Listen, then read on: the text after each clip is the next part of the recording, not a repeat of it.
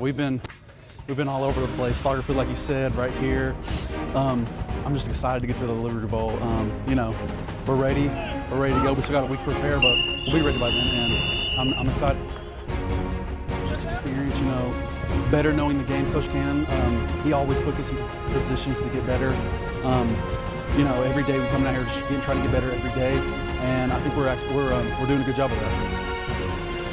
Definitely, we'll be ready to go. No distractions at all. You know, we play the game for one reason. That's we play the game we love, and we play to win. So that's what our mindset's going to be.